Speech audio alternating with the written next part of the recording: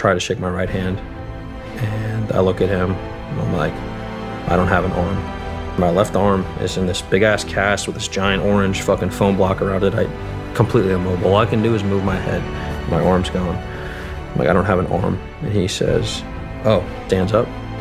And then like goes over to reach for my fingers because about an inch of my fingers are showing, and just like grabs my fingers. Doesn't greet me or anything, just grab my fingers. I was like, okay, that's weird. Almost immediately starts talking like about how their son served in the military.